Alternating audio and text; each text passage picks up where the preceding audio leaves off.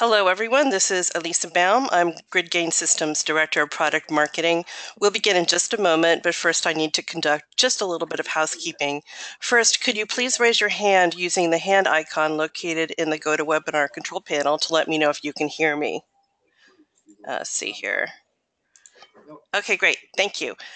Next, during this webinar, you will be unmute, but should you have any questions during the discussion, please enter them in the questions field within the control panel. At the end of the discussion, we will take time to answer as many questions as possible, and those that aren't addressed will be answered in a follow-up blog entry on GridGain Systems blog. In addition, I'll make sure that each of you has a link to the recording and the slides within 48 hours.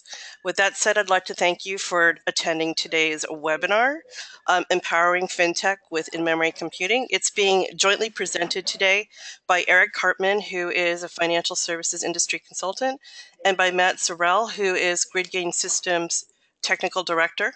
And with that said, I will turn the floor over to Eric. He'll be starting today, and we'll be going back and forth. Go ahead, Eric.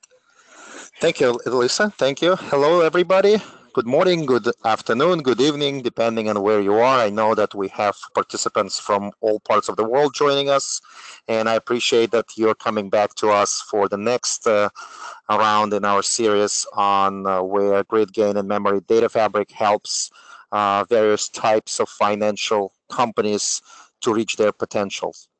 And today we'll talk about a very interesting topic, which is fintech, and how fintech companies or fintech approaches actually use in-memory computing successfully. And this is the first time that we'll be doing this together with Matt, who is Director of Technical Marketing at GridGain. And actually, it's interesting that this topic is called FinTech, and I will represent the finance part of this, and he'll represent the technology part of this. But together, we'll cover both areas quite well, I believe. That's clever. Okay, so what about fintech? I think fintech is a new disruptive combination of technology and finance, and this is one area that every bank, every financial institution talks about. When I meet with them, when I do work with them, this is the first thing that comes onto their mind, that there's a new company or new technology they're trying to implement that's coming externally. Banks stop developing too many applications themselves.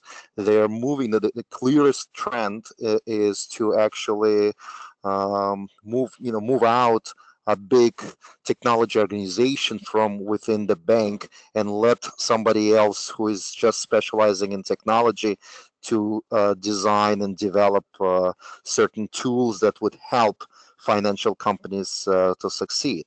That's one trend I'm clearly seeing, but also the actual fintech companies are trying to also disrupt the business sometimes and take certain functions out from traditional financial institutions and offer them directly to the public. Those are the two biggest areas that I think I'm seeing within the fintech today. The industry itself has been growing significantly. There's been a lot of investment in fintech. It's soared in the past several years. The numbers I have here, that it's grown from 1.8 billion in 2010 to more than 19 billion in 2015, and as you can imagine, 2016 probably saw even larger investments. So I would say, it's about growing about 100% year after year. Is a significant growth industry here. And why is this happening? Why is it growing so fast? Well, I believe several reasons are behind this. One is that obviously it's easier to do trade globally now, and you can start your technology business anywhere in the world and find customers anywhere else in the world. So the internet and collaborative technologies, ease of communications electronically, all of this obviously helps, as well as the legal framework that also helps to protect intellectual property, protect client data, protect some of the other issues that have been considered sort of block points before in growing this area. The second area is startup culture, right? So we know, and this is a global trend again, that it's easy to start a new business. It's easy to, if you have an idea, it's easy to implement it. There's financing that's available to do so. And, everybody is moving into that area, hoping that they will become the next Google, next Microsoft, and starting those ventures in various areas, including financial industry. Tech-savvy generation, obviously, both consumers as well as the providers of this technology expect smart machines, expect technology, expect automation, and that's what is being created within the fintech industry. The barriers to entry and cost of entry had also been reduced because, again, all you need is a garage and a couple of people to actually develop something and create a prototype and show it to others and start implementing. So again, the technology is becoming cheaper, and it's easier to offer this technology and offer ideas to others. Lower transactional cost. Well, it's also because of main technology innovations and technology dependency and technology is becoming cheaper. So obviously the overall costs are reducing as well. There's also increased competition.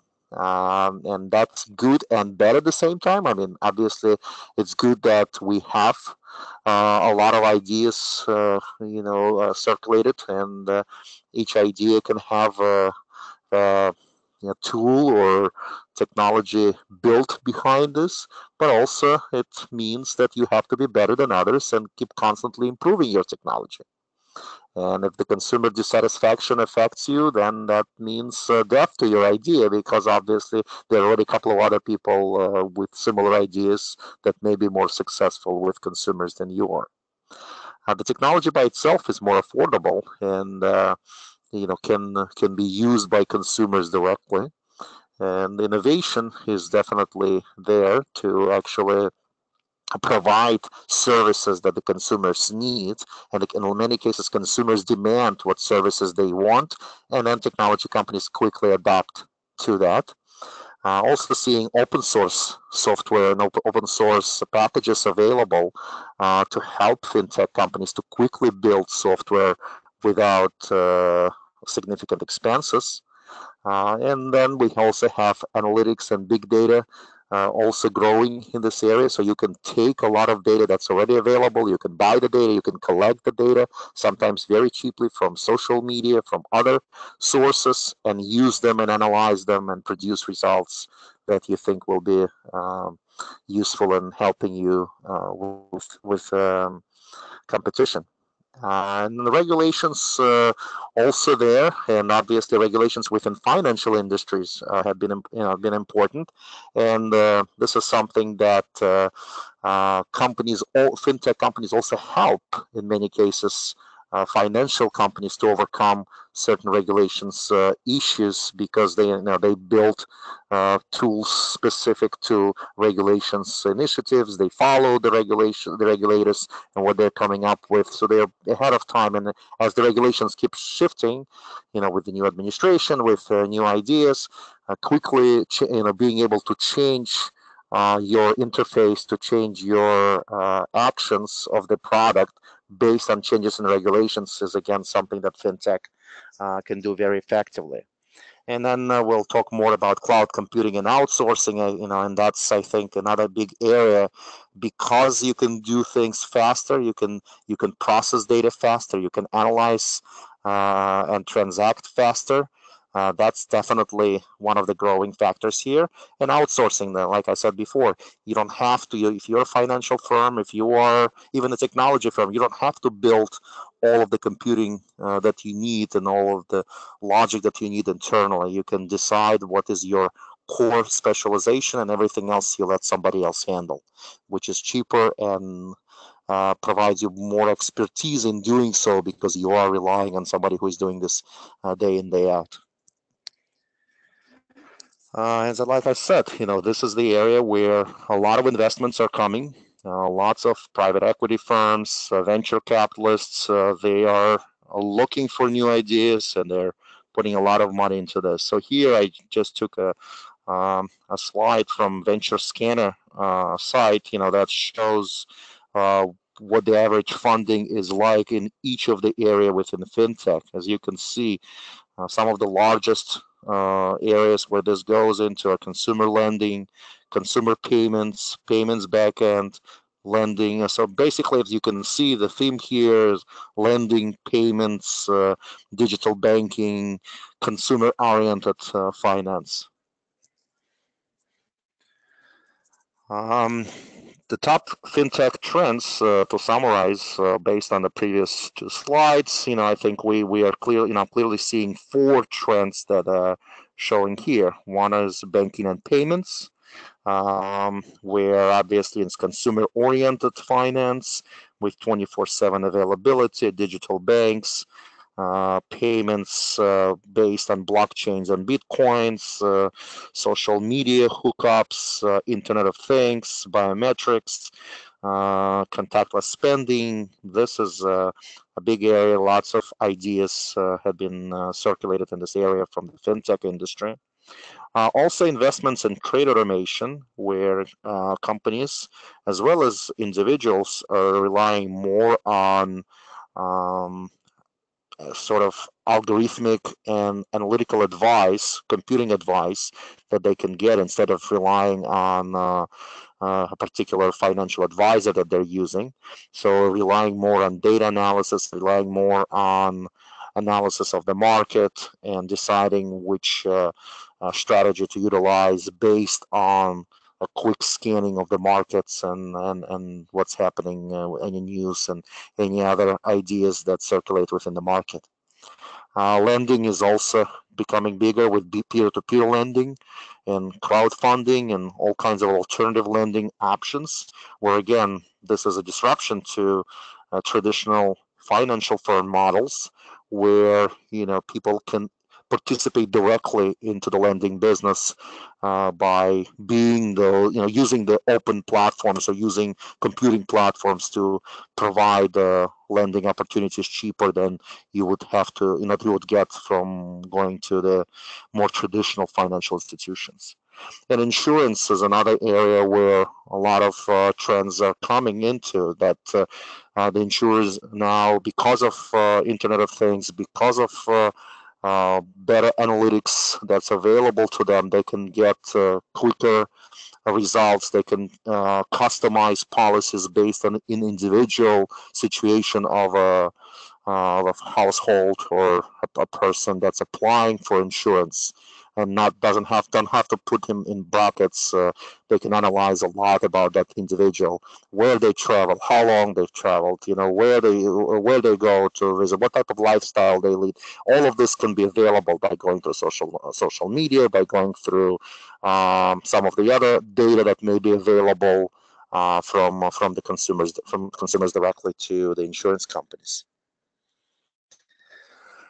However, there are still challenges, and the challenges that we need to overcome in this industry is, there's still somewhat global uncertainty, right? We've seen changes in governments and moving from global to isolation in certain cases, and how that's going to affect things, and how the country wants to just depend on their own innovations and try to stay away from global innovation. So this is something that we may need to follow closely, but this is one uncertainty that I would say is there.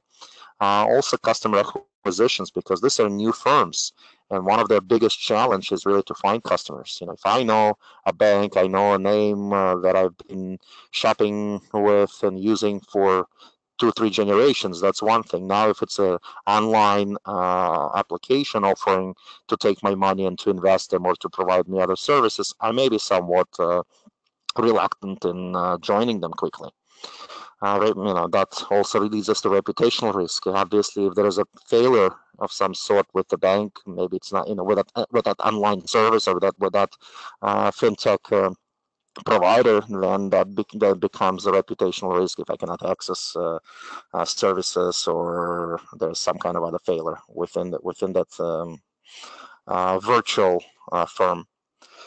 Culture change, again, because maybe younger generation is quite adept in using those fintech approaches, fully electronic access points. Previous generations may not be available, may not easily adapt to this. Also, obviously, those, as we mentioned, those firms are, limited in cash and investments. Obviously, they operate within usually strict cash conservancy models, and that may also lead to some challenges that they have to overcome to compete with banks that may have more cash reserves on their books. And like I said before, regulations still there, still apply similarly to both fintech and traditional firms. And fintech firms have to now, invest into legal and compliance departments, invest into understanding regulations and applying for certain practices that they might have not had to worry about before. And then difficulty gaining business to business segment. As we saw in the previous slides, there's much more sort of proliferation of fintech industry on B2C segment, and not as much with B2B, which is still more traditional in nature. There are also limitations of legacy technology that sometimes, there is certain technology that's already there and has to be replaced. And in order for you to come up with an idea, you have to also replace technology because you won't be able to maybe use bitcoins, blockchains, or some other things using your legacy technology. And the security concerns, right? So you also have to invest into security as you're dealing now with customer data, you're dealing with payments and financial transactions, so you have to secure that infrastructure. And then lack of technology resources, right? So we hear that in those various centers where fintech ideas are floating, like California, New York, a few other areas, there is significant shortage of technology resources that can quickly join those firms and bring their products to the next level. Another trend that I'm seeing is the fintech collaboration. So instead of fighting the disruption that fintech firms bring onto the financial community, many financial firms are trying to work together with fintech companies. And it's basically what the slide shows. But as I'm working with many large financial institutions, I am seeing that they are now investing more, directly into fintech companies. They're bringing their products into into them. They're signing agreements with them that they wouldn't compete with each other. So that there are all kinds of cooperation channels that open up between financial firms and fintechs that they believe may disrupt their business. On the technology trends, that, as we said earlier, that I believe with technology trends, you also have um, a difference of why fintech is growing so much. I mean, I mentioned open source, but also the data and predictive analytics and algorithmic trading and stability of the system and security and scalability and distributed systems and all kinds of other cloud computing and all kinds of other technology trends are clearly pushing this industry to grow faster. Let me talk a little bit about in-memory computing, because we are an in-memory firm, and I wanted to explain where in-memory plays a role here and why in-memory now. Well, first of all, that's another trend that I'm clearly seeing, that within memory, you obviously can do similar transactions much faster than you could do before.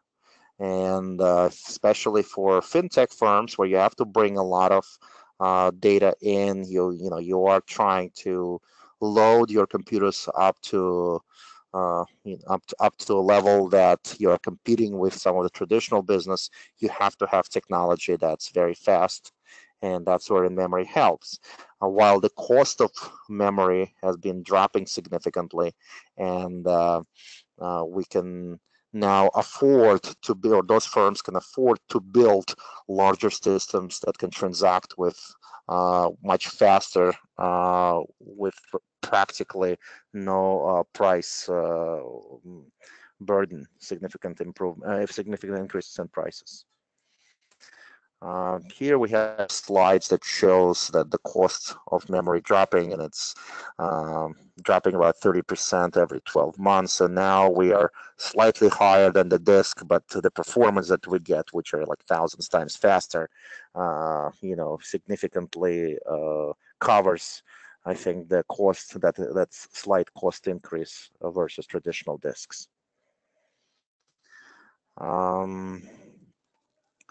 Why in memory now?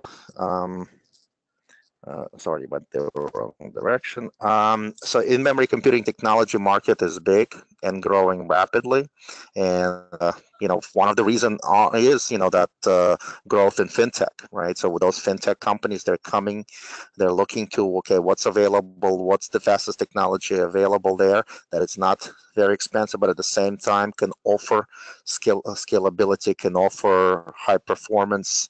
And obviously, in-memory computing is something that they're looking at all the time, and this is a market that's growing, as you can see, had been growing also very, very, very fast within the past couple of years. So the evolution of in-memory grid computing, it's the moving from disk to 100% in memory. Leverage clustered memory and parallel distributed processing for faster results. As I said, you have about 1,000 times faster performance, while the ROI is improving and spent is limited. And now I think what I'd like to do is I would like to turn the floor over to Matt to cover somewhat the in-memory, the grid gains and memory computing platform, and then I'll pick it up after that to talk a little bit about some of the use cases that we've done with fintech companies. Alyssa, can you please redirect to Matt? Matt, She has. Yeah. Okay. Oh, thank you. Mm-hmm. I'm a little slow on the uptake. Okay. Great. Hopefully everyone is now seeing the right thing. Yes. Yes. Okay, good. That's always a relief. Okay, so let's talk a little bit about what is an in-memory computing platform. Essentially, like Eric mentioned, the key to an in-memory computing platform is in-memory. And so it's we're getting okay. All right. So there's an in-memory computing platform has the ability to cache data into memory, also the ability to run parallel processing or compute in a distributed fashion, the ability to access the data that's cached in memory using SQL or another popular programming language, streaming data analysis also. Another key aspect of an in-memory computing platform is that it doesn't replace an existing database. It's simply inserted between an existing application and the data layer, which resides on disk. So the persistent storage will still take place in the existing database. You're adding this in-memory layer to handle the things that need to be super fast, like caching content or running ACID compliant transactions. And because it's super fast, you can not only use it for transactions, but you can also use it for real-time analytics as well.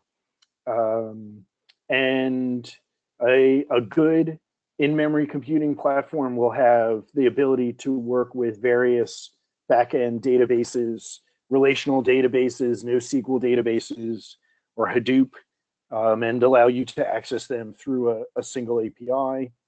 And you can also deploy this in-memory computing platform anywhere, anywhere you've got a cluster of machines that you can manage. So on-premise, in the cloud, scale. Actually, for example, GridGain Enterprise Edition can scale up to 32 different locations, which can be different cloud zones or a mix of on-premise and in the cloud. So the GridGain in-memory computing platform has all those things I just described. It's built on Apache Ignite. It includes a data grid for data caching. Compute Grid is a good place to run distributed compute, like real-time analytics.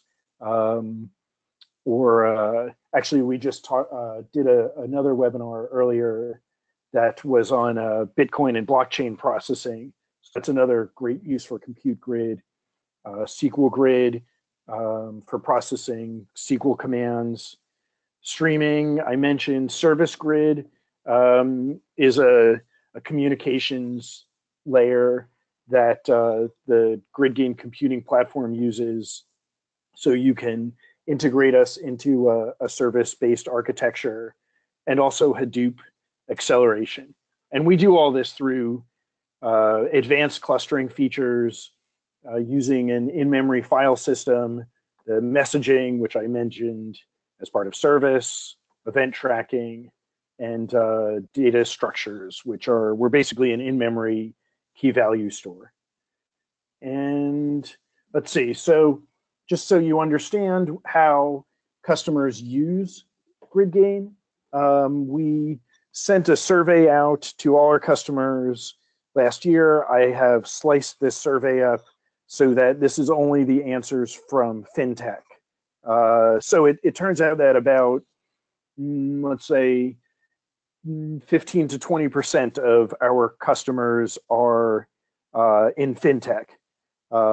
So most important here were high-speed transactions, real-time streaming, then database caching, HTAP, building a hybrid transaction and analytics platform, and just simply doing application scaling. So next, what data stores do Fintech customers connect to? This is kind of a funny chart because I would imagine it keeps changing as markets evolve. But right now, or actually last year, the answers were Cassandra at the top, Oracle, MySQL, and then there's a drop off to a whole bunch of others. So there's a NoSQL followed by a bunch of relational answers. And how important were each of the following product features to your organization? This is kind of interesting. Compute Grid is above Data Grid. In a lot of the verticals that we look at, Data Grid is the number one feature. In Fintech, Compute Grid is the number one feature. So we've got Compute Grid, Data Grid, the in-memory file system, Service Grid, and we're fully ANSI SQL 99 compliant, which is pretty important. Followed by Streaming Grid, then Spark shared RDDs. For those of you working in a Hadoop and Spark world, and then support for containers. And then there's a drop-off. And this was kind of interesting. Most verticals like split where they're running GridGain and Ignite, but in Fintech, it's pretty much on-premise or AWS or a private cloud. Everything else was zero. And Oh, languages that people use. Far and away, the leader was SQL, followed by Java and C++. Again, that's actually kind of interesting because C++ is heavy in fintech. Usually it's lower on the list, and you would see PHP and .NET up higher.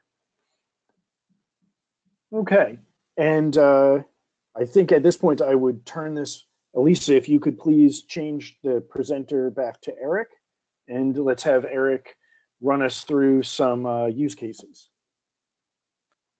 Okay, thank you. Can you hear me fine? Yes. I can hear you, but we Okay. don't see your slides yet. Right. Okay, let me go to the right slides. Something slow here. Okay, 1 second. Okay. Just 1 second. Thank you. Okay, so basically, we are, we are quite well known already in financial services industry, and as well as fintech.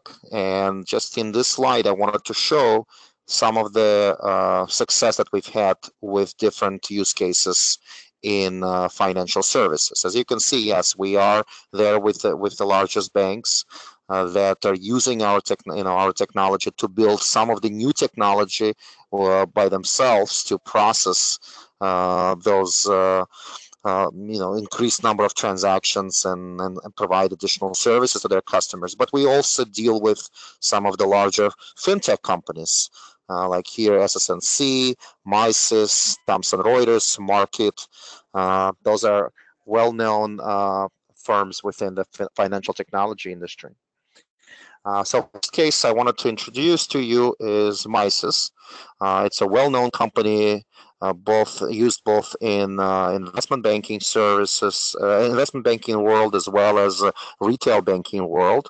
And they have products that cover risk management, lending, treasury, and some of the other financial issues. And they have about 2,000 customers in 130 countries and used by 48 of the world's 50 largest banks. So one of the areas where they had issues was that they wanted to eliminate some of the data processing bottlenecks, and they also wanted to build their own cloud-based platform to serve some of their enterprise clients within the cloud. And that's where they saw some of the issues with performance, with scalability, with reporting of transactions, and they wanted to utilize our platform. They're using commodity servers from various manufacturers, and they are utilizing our platform, our grid computing platform, where they store their transactions, their market data onto the same cluster, and then they can process heavy reporting, heavy analytics against the data within the cluster. Matt, if you wanted to add a little bit more to this, you're welcome to. But from what I've heard, that they are utilizing the platform very successfully, and this Fusion Fabric Cloud platform is significantly depending on the technology from GridGain. As you can see, some of the words here from the Director of Product Management attest to that GridGain helped them to improve performance and eliminate some of the bottlenecks that they've experienced before. Right. I think the most important part is at the end of the quote, enabling us to offer next generation financial services to our customers. Right. So they have really used the in-memory technology from GridGain to enhance their fintech product. Right, and that's what I'm seeing in many cases where financial firms and financial technology firms are using GridGain. Like the next case that I wanted to from Sberbank, which is the largest bank in Russia and Eastern Europe and the third largest in Europe. and they had similar issues where they were looking to uh, expand further as they were expecting more business, as they were seeing significant growth from the transactional quantities coming in from all of the non-traditional sources, like the ATMs and mobiles and internet and online and all that stuff. In addition to the traditional banking business in many branches that they have across Europe. So as they were looking to build a new generation platform to better alleviate some of the challenges and prepare for the future. So they've looked at a number of different competitor platforms that operate within the in-memory space. And they had specific requirements about very high level of redundancy and high availability, very heavy computational power that they would need, and how many transactions would have to be processed simultaneously, being able to have a level of financial security that had been required for them by the Russian regulators, which are quite high from the cybersecurity perspective and data law protection perspective. So all of that was in the requirements, and like I said, they've evaluated several platforms and they chose GridGain. And one of the great things that we saw with them was that while they when they did a test with our platform, they were able to generate about 1 billion transactions per second, which practically none of the competitors could show any results in a similar range.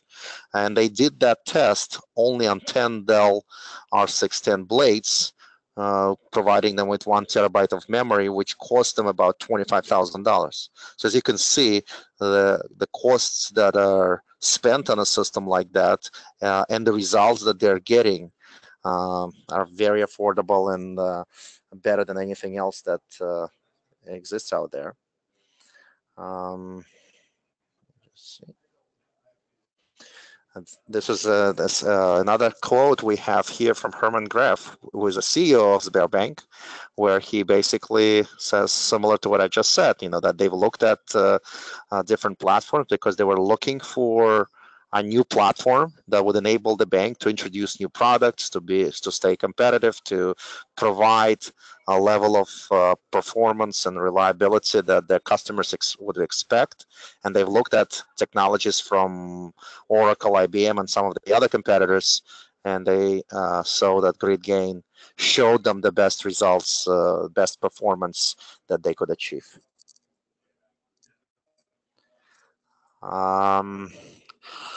Matt, would you like to pick up from here? Alyssa, Okay. can you switch? Thank you.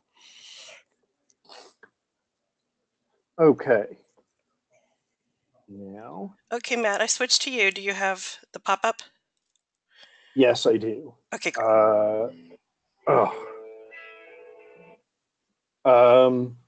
I have the pop-up and okay. Can you see my screen? Yes. Okay. And thank you, audience, for bearing with us. This is the first time we're doing this switching back and forth thing. Okay, so let's see. How did these customers do this?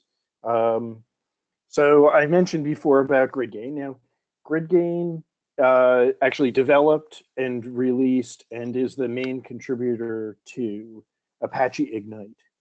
And Apache Ignite is now the second fastest project to graduate to full project status on Apache in history, second to Spark. We all know how crazy popular Spark is. Ignite is more mature than its 2 years would indicate. When there are over 60 contributors, anyway, we're talking about 1 million plus lines of code, And GridGain is the primary contributor to Apache Ignite. The reason why I always start with Ignite is that if you just wanted to find out what in-memory computing can do, this is a good, obviously free is a good place to start when you're just kicking the tires. And later you can determine if you need the better support or greater scalability and security that GridGain offers. Actually, I think I kind of said this, so not going to read my slides to you. Okay, and so we talk about GridGain and Ignite as an in-memory data fabric, which means that all these different things work together.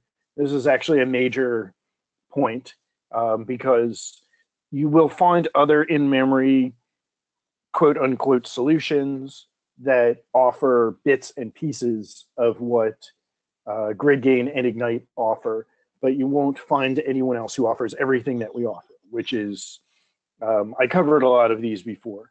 The data grid, compute grid, service grid, everything works together. It's all managed through a single interface. I'm going to go into more depth on each of these. But first, let's talk a little bit about how each one translates into the real world, right? So it's not really just a data grid, right? What's important is that you can use it for web session clustering, distributed caching, and use that to build scalable SaaS solutions, which is important in this fintech world.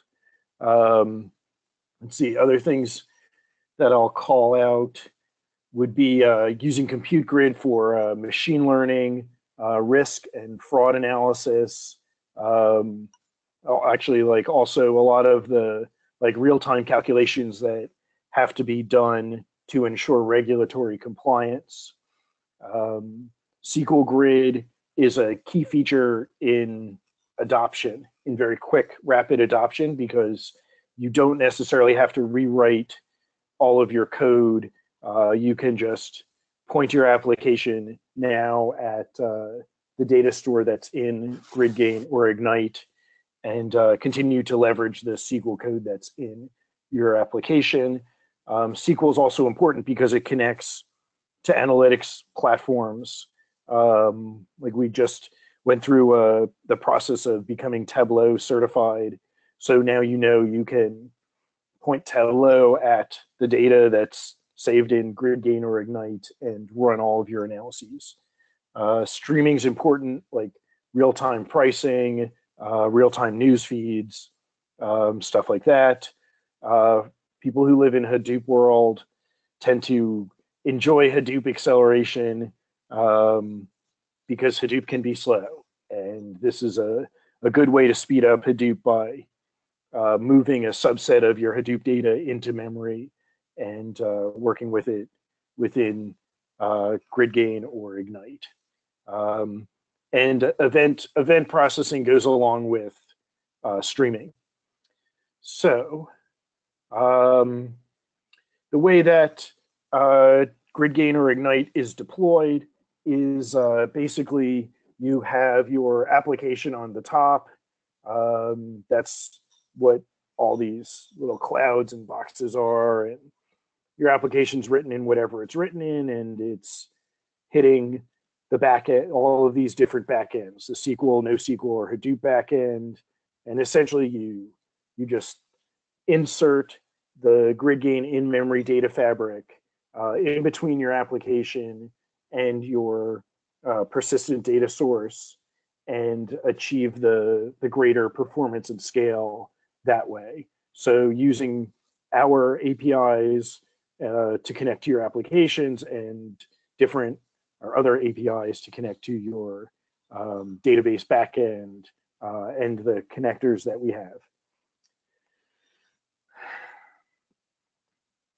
Here's more detail on each.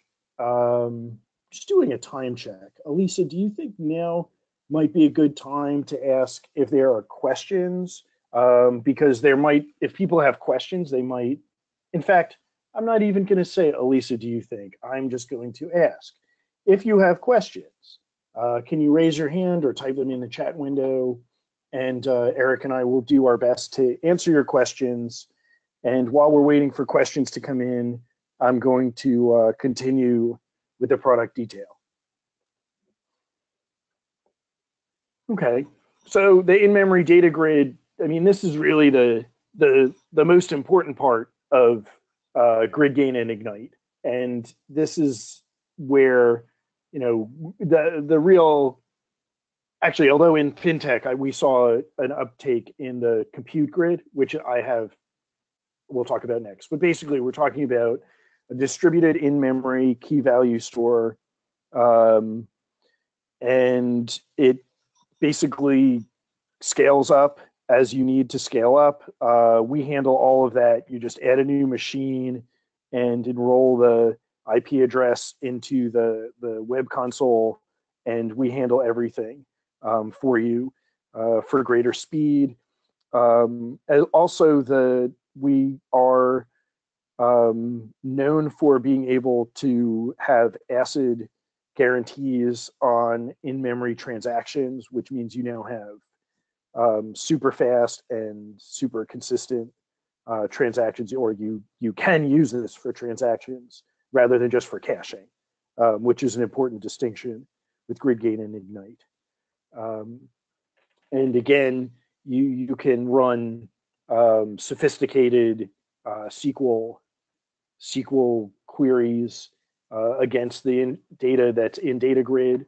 So SQL grid is, we always had SQL connectivity, but we recently really took the SQL connectivity and functionality up a notch. And we did that by adding full support for SQL and DML commands, which is really a distinction for grid gain and ignite. And the ability to process SQL commands in a distributed fashion. So they're much faster, right? We have this principle of pushing the operation, whether that's compute or SQL, to the data, rather than pulling the data to the machine that's executing the operation.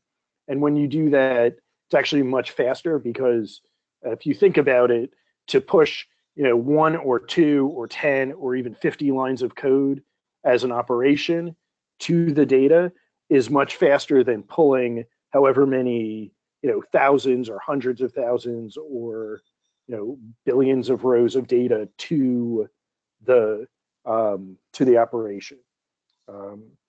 And let's see. As I mentioned before, you just point your application at the grid gain ODBC or JDBC connector, and your SQL will almost all run. And let's see, in-memory compute grid is an important feature in the FinTech world. This enables parallel processing, typically of compute-heavy tasks. So these could be anything from tasks that you write or tasks that are built into grid gain or ignite.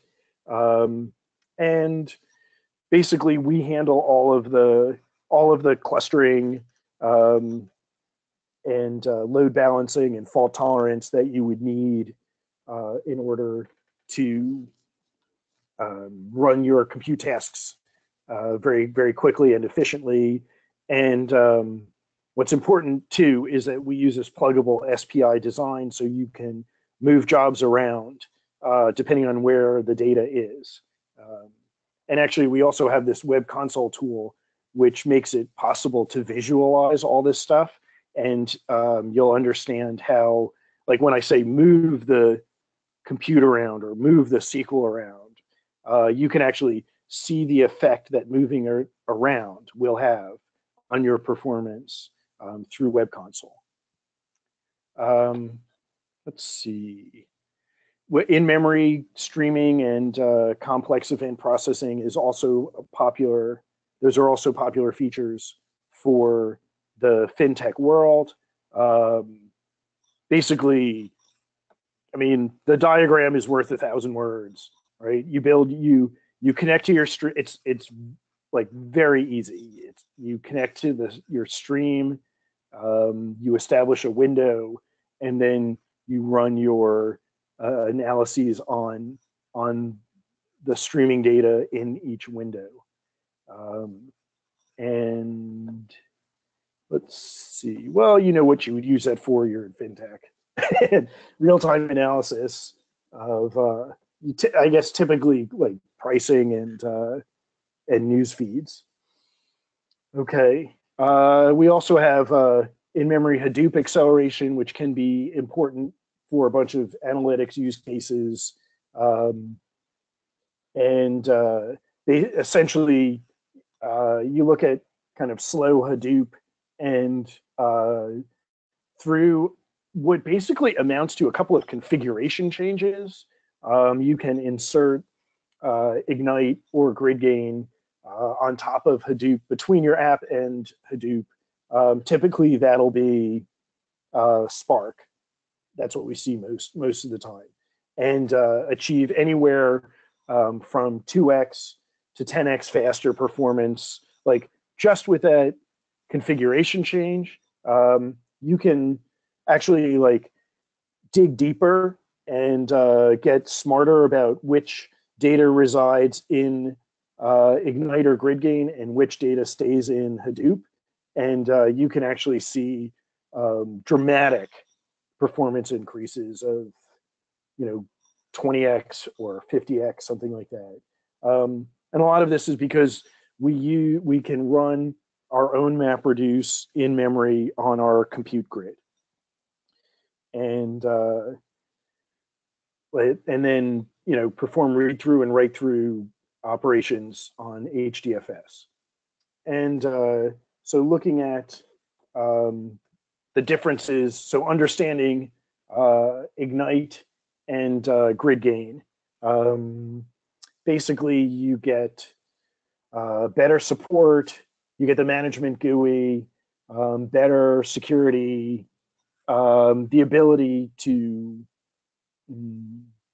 like achieve fault tolerance through multiple data centers, like implementing nodes and actually implementing different clusters in different data centers. And I already mentioned better support, and you get earlier access to releases and patches. And also, you'll get training and consulting services from GridGain, which is good because you'll learn how to really take advantage of the platform. And that wraps up today's discussion about building faster and more scalable fintech solutions. Thanks for moderating this, Elisa, and thank you for co-presenting, Eric. I enjoyed doing this with you. And Thank you. we do have a You couple too. questions from the audience. So I'll We Great. do, yeah, and I just went right on talking. that's okay. So let's see. Rather than sitting in front of a database layer, can GridGain sit in front of an SOA layer? That's a technology question, more for you.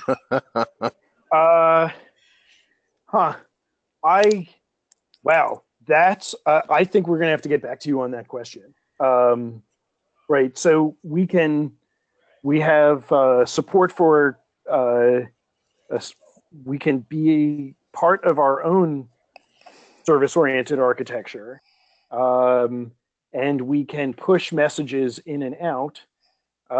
So I would say yes, but I think that we need to follow up with someone more technical than me in order to really get an answer to that. Okay, so whoever asked the question, I won't say your name, we will get back to you with an answer on that question.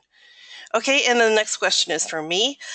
People are asking, will we get a copy of this recording and the slides? And the answer is yes, I just need to process it after this call.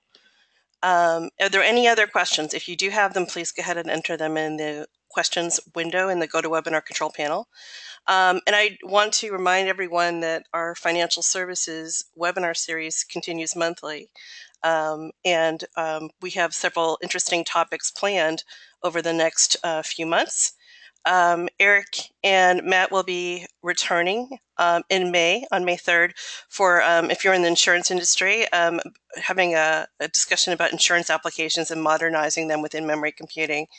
And then we also have another topic, if you're really interested in the intersection of IoT and financial services. Matt will be coming and doing a webinar on March 29th. So I encourage you to check our website for all the upcoming webinars. I am constantly updating that. So please check back at gridgain.com. Lisa, there's also an April webinar on payments, I believe, middle of April. That's correct. April 12th, Eric and Matt will be back to talk about payment solutions. So like I said, we're trying to keep our customers in the financial services industry well informed with current trends and how we're addressing them and talking about use cases and case studies. So again, I encourage you to go to gridgain.com and take a look at the upcoming schedule for webinars. Pretty robust. Okay, there are no other questions. So guys, thank you so much for the joint webinar, and audience, thank you so much for attending today's session. We hope to see you in the future. Thank you again, Matt and Eric. Thank you. Hey, thanks. Bye.